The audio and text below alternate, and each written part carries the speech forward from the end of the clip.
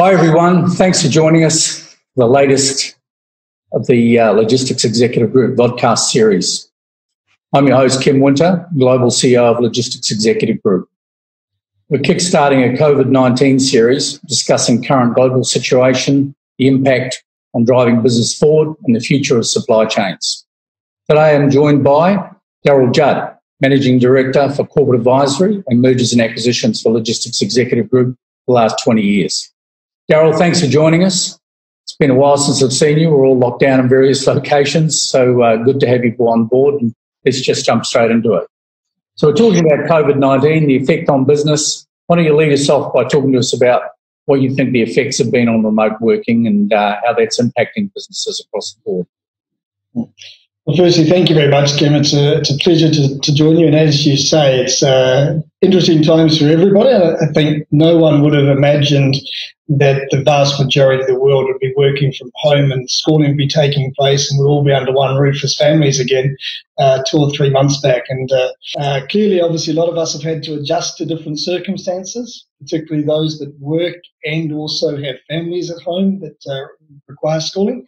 And that adjustment has really taught a lot of lessons. So firstly, thank you very much for having me along today. Welcome. So, it really has reshaped a lot of things, much like, by the way, most global crises of this nature. We only have to look back in history to see some of the monumental elements of things that have happened and how we've navigated our way through those.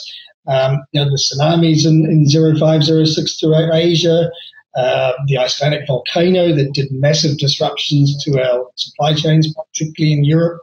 The Great Depression, or Financial Depression as we now call it, the GFC of 09, 010. So all of those elements, we've had to learn to adapt, and they are coming out of that, out of those crises. Businesses changed and businesses have reshaped. And I think some of the things that we've gone through over the last few weeks with our workforces being largely based at home will also continue in our everyday businesses post COVID-19. Good stuff.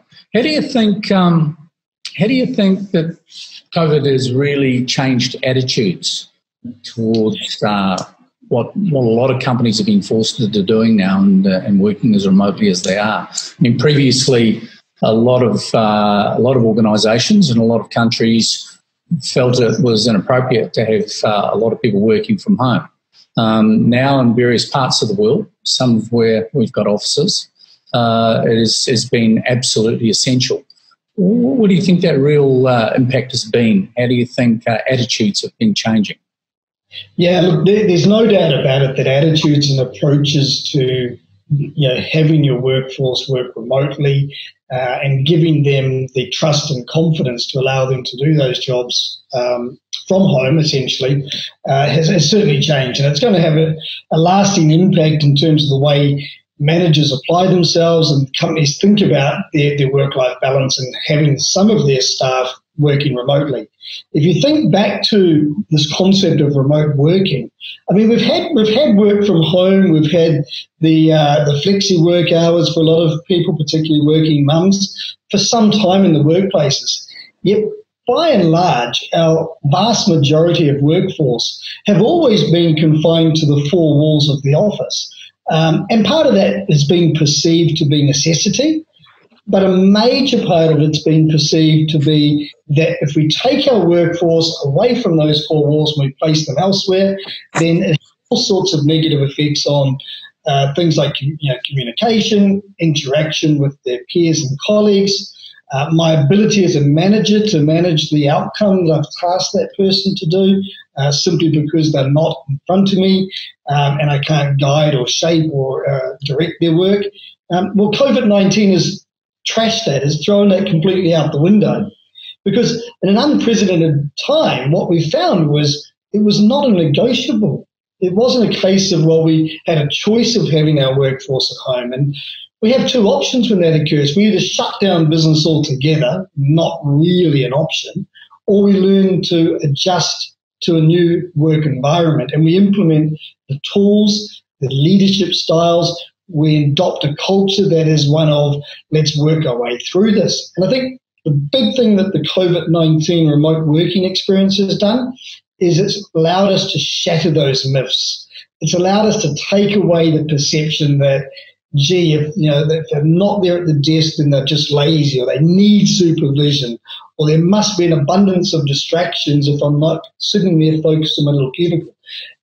That's gone. And COVID-19 just smashed that barrier completely. And so I think, the big thing for me is I think as organizations start now to return to their workplaces, I think leaderships will be looking at, what does our future workforce look like? How can we enhance remote working? How can we maximize that as an opportunity for the organization in order to gain a competitive advantage? And I think those previous myths have all now been completely shattered. So without doubt, there will be a behavioral shift from our leadership down that will now embrace a culture of giving remote working an opportunity to foster in the workplace. Yeah, what are you seeing happening around infrastructure, office sizes, talent pools, those sorts of aspects of the talent landscape and business landscape? Yeah. Well, I think some of the things we're all learning as we talk to our customers, our clients, our markets around the place, we're hearing different experiences of how organizations have had to adopt new practices, to upgrade their technology, to change the way they manage their staff, whether it's simply fostering interaction through daily catch-up calls or a more enhanced method of communication through video conferencing. We've seen the emergence of new technology being adopted quickly. Zoom always played second fiddle to Skype. It's been one of the success stories for many organizations. Microsoft Teams, which was well adopted for a lot of companies, but possibly never utilized fully in its ability to be able to have remote file sharing, remote video, and to be able to foster interaction between teams that aren't necessarily all in one place.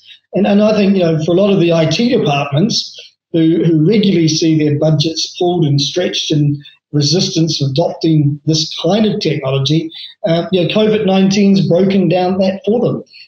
Management have had to go ahead with adopting new tools, to bringing new systems to play in order to adapt to the current situation. Now, those tools and those systems will continue long after COVID has gone.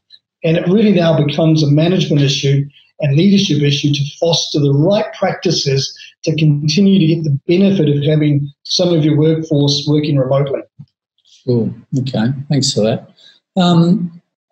The issue of digitisation has been massive. I mean, we've been emceeing and presenting and attending conferences in recent years where digitisation has always been a really big ticket item. You talk about the technology that's come into play with a lot of the video setups and the data sharing and what have you required during this period that we've all been going through.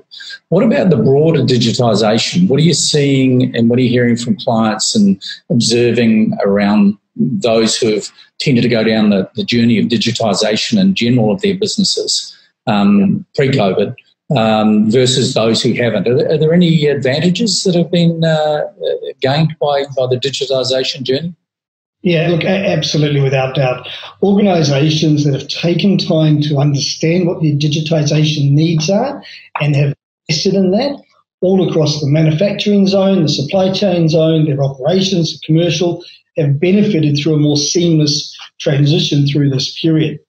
The fact that their systems can allow them to engage with their marketplace, to be able to interpret data, in many cases to run systems. If you look at manufacturing, just as an example, I know that one of your series is going to talk a little bit about manufacturing down the track, but if you look at manufacturing, yes, it's very true that we need an operator to be there at the machinery, driving the machinery. But beyond that, we also have maintenance teams that need physical access to our sites. We have operators that are controlling data through that. And some of those functions can now be managed more effectively. So using digitization to predict machine productivity, to understand when and how our maintenance should be done and sequence that with our shifts reduces the physical need for an operator to be at that machine other than the essential worker. And so I think, digitization is a path that the companies that are invested on will no doubt be more competitive than their peers that are playing catch up as we emerge from this. And I draw your attention to the city that we sit in. The United Arab Emirates has set a stage for digitising most of its government services. It's a long way ahead of many countries in the world that are still on that pathway. And if you think about just our own experiences here in the UAE, in terms of things like visa renewals for its residents, renewing your car registration, and all the elements of daily life being digitised, reduce the need for the physical customer centre. And so I think, governments and companies that are invested in will make that transition much more seamlessly to a more competitive environment. And I think, it's going to increase productivity, without doubt, giving those tools back to workers who are now able to recapture time that can be used for other things such as innovation or simply communicating with your customers is much more effective than perhaps doing digital reports or crunching data manually. So digitization is an engagement tool. It's a critical tool in business, and the companies that invested in it will be the ones that are more competitive coming out of this. Sure. Okay. Cool. We see a lot in the media, and of course in our sector and in our industry, we see a lot about job losses globally. Everybody's to some degree, every business is some degree affected. And I guess what's I'm interested to understand is a little bit more about what you would see as this current situation impacting, what really are the big impacts on effective hiring and retention of staff. And what are the dynamics at play here now? Because the world's been tipped upside down to a large extent across a lot of industries. A lot of people have lost their jobs, but then there's this whole issue of dynamic, agile talent. What are you seeing happening here moving forward? Yeah, well, I guess you're at the forefront of the talent with your recruitment and search elements of what you do in your business, Kim. So you might even be a better commentator than me in it. But I think, look, any time we go through these global crises, there is a human impact factor. Now, in COVID-19, I think it's very interesting, and I want to digress just a little bit on this. We've certainly got a lot of human stories that have encapsulated COVID-19. One of the more tragic ones, and one of the ones we can probably sit back and have a moment's silence for, is just the human lives that have been affected through this. Those that have unfortunately fallen victim to COVID-19, the families that have been left behind to pick up the pieces of losing a loved one, and also those that have been affected from an economic perspective through either job loss or salary sacrifice or simply going through very tough times. I think there's two things I want to raise. The first point is, I think one of the good news stories to come out of COVID-19, and I'm not sure if it was COVID-19 put a voice on it, but if you look at actually the positive human stories, COVID-19 was one of these events that didn't discriminate by geographic boundary or by gender or by age. It was completely agnostic in that. And I think one of the things that did was instill an enormous amount of fear in humans. All of us at some point in time felt an element of concern around the spread of COVID-19. Yet at the same time, what we saw our first line responders, our healthcare workers, our neighbours, all of a sudden starting to come back to the human element of care. And I think one of the things that COVID-19 has taught us, because of its lack of discrimination and its agnostic approach to the way it was spread, is people have come together as one. More than ever, as a human nation, we no longer view people in certain boxes about how they look, what they look like, what age they are, where they come from. We've come back to almost that one nation, one world scenario, where we do look out for our neighbours. And I noticed just in the very short period of time that we've been through this lockdown, the amount of people that have just called to say, hey, are you guys okay? And is there anything we can do for you?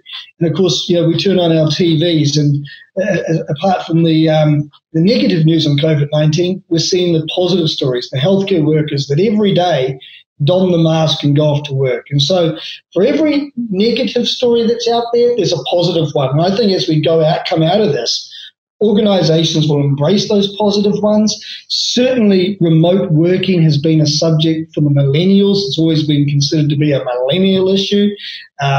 Millennials like the freedom of working from home. Management tended to restrict that a little bit. I think now we'll see remote working used as a real tool to help us retain our staff and to create pockets of innovation. And innovation is an interesting thing because two things have occurred that I found personally. We're spending more time with our families. We're not doing our daily commutes anymore. So we're getting the same amount of hours, if not more, to do more of our work in an environment where we are unshackled from the four walls of our cubicle. And so we're inspired a little bit more. We can search a little bit more. We can understand a little bit more. And I think that's creating pockets of innovation that, if fostered, can be used as a great tool to encourage our future workforces. And if organizations embrace that, they will actually find that they will retain their staff more effectively, they will get more productivity out of them, and they'll get the benefit of this innovation. There's no doubt we've spent more time with our families here, and yet we're still working the same number of hours and being as productive. So, Darryl, what I'm hearing is a lot about this current situation driving and to some degree forcing innovation. The old ways of doing things or ways that companies or organisations have tended to do things in the past have had to change as much for survival as anything else, let alone being competitive. So talk to me a little bit about what else you've seen coming down the pike in terms of innovation. What innovation has been driven through the type of clients and the sort of experiences that you've been having over the last few weeks?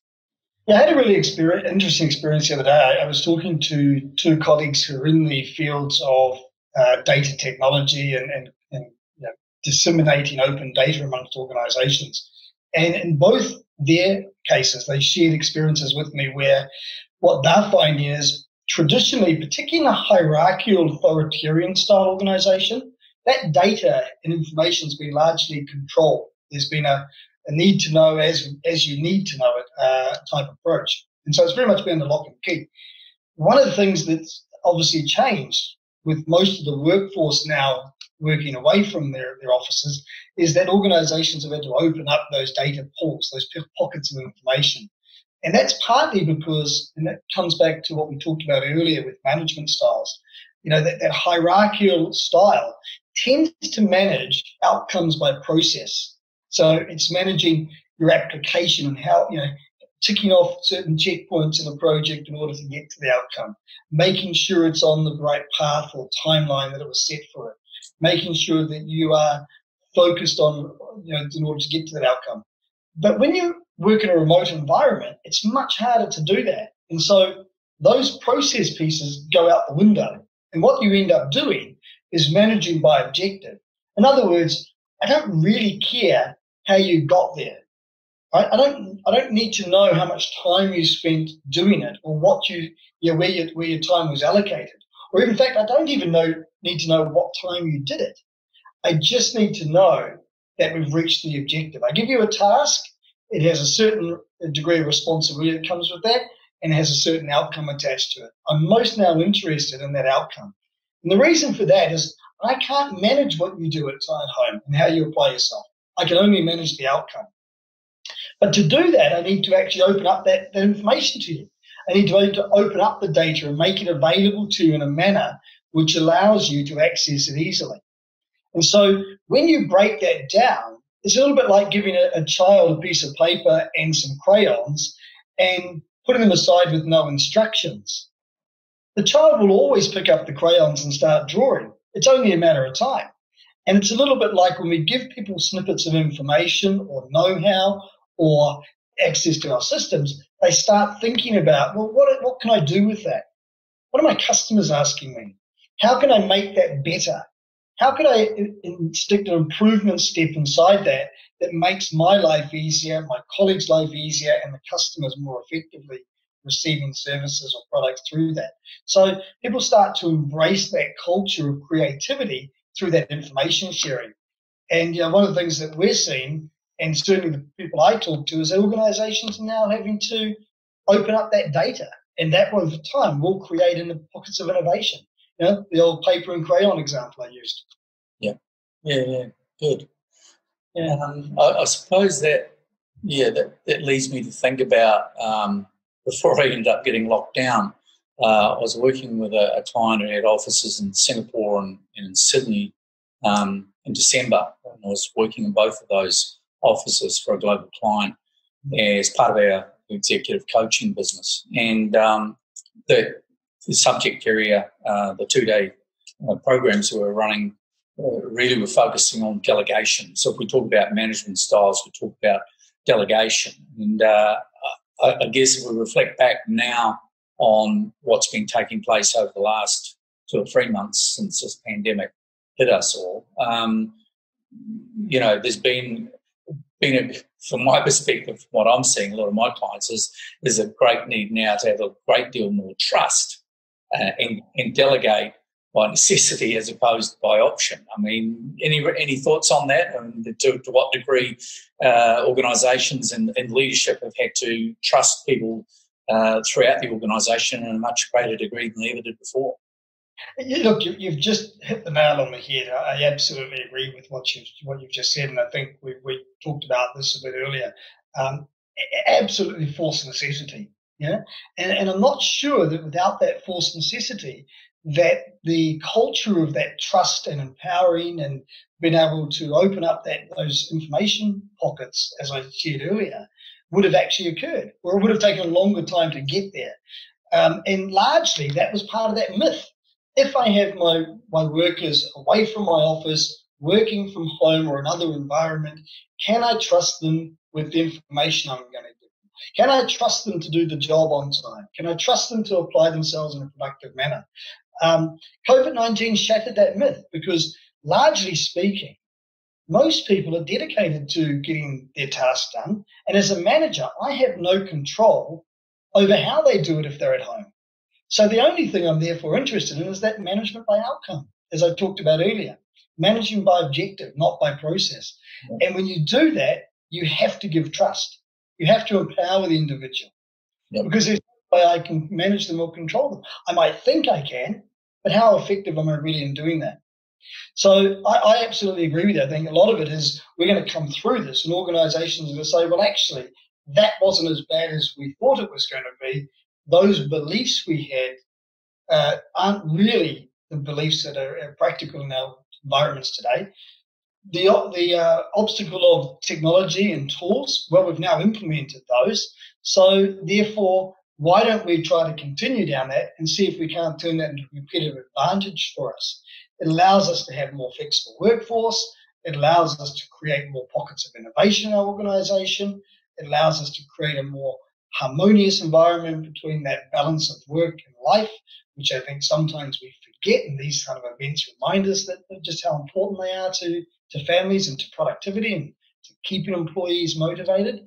And most importantly, organizations that embrace that will actually attract better talent. Talent will want to work for them because they see organizations forging forward with new styles of management that are more positive than perhaps a more hierarchical authoritarian style. Yeah.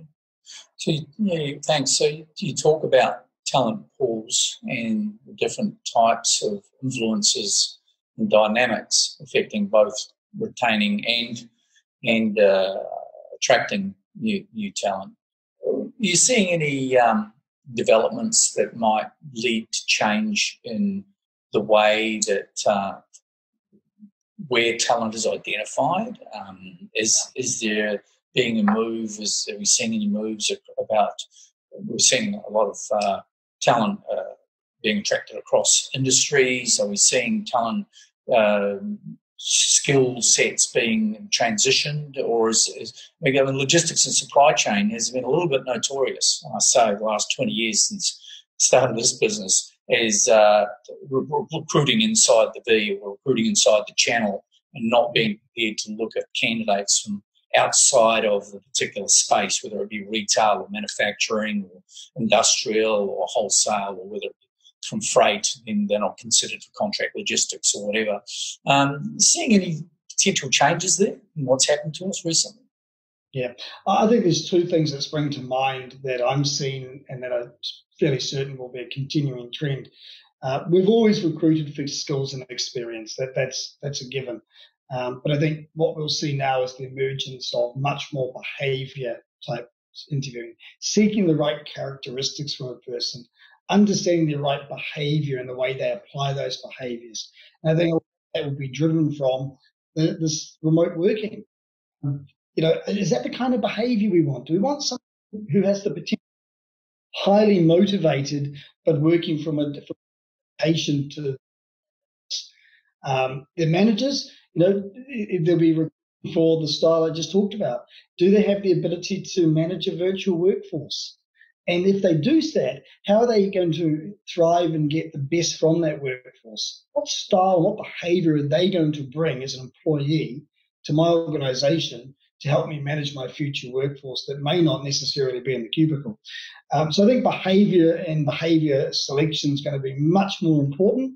It's going to be much more focused on individuals that have the ability to operate in a remote environment and to be independent from the cubicle, but also to lead and to manage from without those four walls of the office. So that's one. And I think the second thing I think is going to be the manner in which we select from cross borders. It's always very expensive to relocate talent. In many cases, you're bringing a family across. There's costs of moving. There's costs of helping them with schooling. And so international portability of talent is a very expensive exercise in today's world. Today, with remote working and what we've just gone through and continue to go through, as we learn more and more about getting better and better at it, our workforces could be virtually anywhere. I could be sitting in a country completely foreign to you, yet still being employed by your organisation and doing the job that you paid me to do. And so we've uncoupled that need for physicality. And I think that's going to be a really great way that organisations can continue to bring new talent into the organisation, although be it in a virtual sense. Whilst you've been talking, I've been thinking about what's next. A lot of organisations are being able to take benefit of the fact that governments around the world are beginning to loosen up on restrictions. I think just about anybody who's watching today or involved in the logistics and supply chain industries, let alone other industries, realise how vitally important, with safety considerations, realise how important it is to get back on track and to get economies going. How long can economies last by trying to fund entire populations and industries? We all know that it's going to come to an end at some point. So if we talk about the corporate advisory business here, and a number of your team members I know are working with clients, yes, about how to kickstart. How do we go from a standing start where we've had no revenue for months on end, we've had to let a number of people go, lots of people maybe in some cases go out of our organisations, some of our clients have gone, there's carnage everywhere, let's face it, it's pretty tough. So I've been talking with a number of clients I know about kickstart. Perhaps you can give us a few tips on what you're seeing and what you guys are coming up with, working with customers, sorting out some of their problems and contributing towards how they get back up and running. What are some of the key issues that companies really need to address? Yeah, well, thank you for that question. It's a very, very good question you pose, and it's a nice topic. The advice that we're giving to customers and that we're spending time working with them on is really starting to plan for what post-COVID-19 looks like, specific to their business and their markets and the optimization of their business environment in order to meet both those two objectives. The good companies today are planning for that. They have a very good handle on understanding what they believe their future market looks like. They're in constant contact with their suppliers and their marketplaces to understand what each of those limitations are going to be in a post-COVID world, whether it's production output, because we've had to downsize, or we have demands on our productivity because our markets are suddenly booming, example, PPE equipment, which is affecting the healthcare industry at the moment, or whether it's simply the softening of demand from our customer groups. But overwhelmingly, the good ones are now starting that planning process. In conjunction with that, they're looking at what their future workforces look like. Where do I need those skills? How quickly do I need them? Where do I need to apply my focus and energy? Where do I need to innovate in order to lead myself out of this? What are my new markets? How am I going to connect to those markets? What does my supply chain look like to support that? And then more importantly, they're looking at how they optimize their cost base. Do I need if I'm going to retain a big part of my workforce from home in order to manage the safety and hygiene elements within my workplace, do I need a bigger office? Does my office need to be configured the way it is today? Or can I actually put my people closer to my marketplace and use virtual tools to connect them to their customers? So we do a lot of planning. We do a lot of working with organizations on those three elements, strategies to lead out with, what does my future market look like, and how do I optimize that business performance? One of the wonderful things we're seeing this time around is a lot of corporate support from governments and from others in terms of financing and making sure that businesses have got the best chance of optimizing their cost base, making sure their cash flows are protected, that they've got security of loans so that they're not going to have too much weight on the balance sheet. And so all those activities are taking place now, and the good organizations are really starting to think about that long before we come out of this COVID-19 environment. Okay, thanks for that, Darryl. Look, just while you've been talking about kickstarting and leading out and into the next phase of business for organisations, I was thinking back to when we first caught up in the 80s in New Zealand in the aviation sector. It was that long ago, to be honest, but the aviation sector in particular has been hit extremely hard, not the least of which reason is so much asset tied up and so heavier cost to run operations prior COVID, let alone leading into COVID. So obviously aviation's been hit very hard. What do you see as the developments coming out of COVID towards the aviation sector? I mean, what are some of the big issues that are going to be taking place across aviation? Yeah, look, aviation has been absolutely smashed. And yeah, we see just this week, we see Virgin Australia, we see Air Mauritius, we have South African Airways on the verge of collapse. And so there's no doubt that we're going to have a real consolidation in that particular sector. And that's before we start talking about the potential that, these new tools we're using like Zoom may minimize our business travel, which has always been one of the cornerstones of profitability for many, many airlines. I think the jury's out on whether we're going to see a return to the global hubs. Clearly, we're going to see a reduction in capacity. Airlines will be smarter around where they put those capacities. They'll be much more linked to where demand is.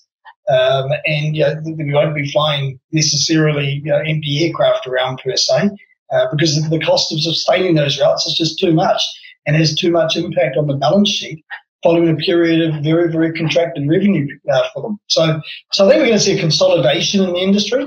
We're already seeing a lot of airlines taking advantage of bringing forward their fleet retirement for some of their older aircraft and exiting them out of the mainline fleets today, which has the impact of reducing seats.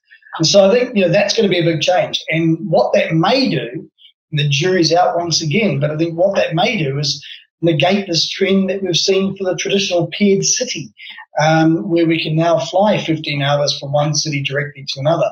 Because we'll need to feed our network, we may see the emergence back of the hub concept again, and in order, at least in the short term, to ensure that we're giving people as wider connectivity to global destinations whilst retaining reasonable paying passenger loads. I think the other major shift will be in our airports. We saw post 9/11 that our airports became the first line of defence for security. Border control became much more prevalent as we ensured that we had the right security, right screening processes in place to protect our passengers, to protect our customers, and more importantly, to protect our destinations, our inbound borders and destinations. Now, at first, we all sort of jumped up and down because we were going through TSA screening and taking shoes off and taking laptops out of our bag. But if you fast forward now, just under 10 years, we are much more, just in 20 years, we're much more comfortable with the type of security arrangements that are now in place at our airports, and we understand them and why they exist. And biometrics has become a big part of that. So I foresee a time where we'll be using our airports as part of our frontline health screening in order to stop pandemics like this potentially spreading the way that COVID-19 is. Now, what that looks like is, to be told. We're seeing here in Dubai the 10-minute blood test for all outbound passengers. That appears to be working very well. I'm very certain with time and technology they'll refine that even further. But I do foresee the big shift being capacity, being the reduction of capacity over the next few years until demand returns. And I also see a shift in the way our airports are used as our frontline defence. Okay. Good one. Well, thanks for your insights. Great to have you on board to kick off this vodcast series. And to everyone who's committed their time to listen to our discussion today, we thank you. We respect the fact that you've got plenty of other options to utilise your time with, but we appreciate your involvement. We're going to be bringing you a whole range of interviews in coming weeks and months from various entrepreneurs, senior executives, not just on the supply chain and logistics world, but across the wider business environment, global markets, and different trends and innovations that are helping drive business forward. So we do thank you. We appreciate your time again. Thank you again, Darryl. To everybody, please stay safe, keep a distance, and stay well. Thank you very much.